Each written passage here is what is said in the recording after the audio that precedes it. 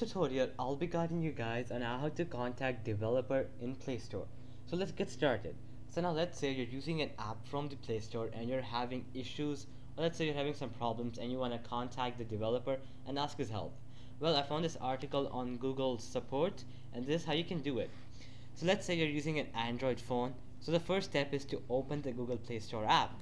Then you're gonna browse and search for the app you have problem with. Let's say Facebook. Then you're gonna click on the app and open the details page. And from there on, you'll see an option of developer contact. You're gonna scroll down to review the contact information listed.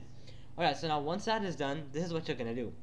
Now what to say when you contact the developer? Well, obviously you're gonna let them know the app you're using, because maybe one developer, he makes many apps.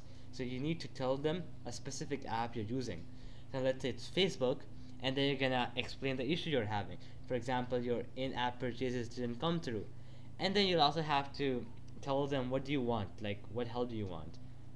And then lastly, they'll get back to you in like 2 to 3 days. So as you can see, you'll get a response within 3 business days, and then they'll get back to you on the app store itself. So yeah, so alright guys, that'll be it for the video. I hope it helped you out, and I'll be seeing you guys next time. Peace out.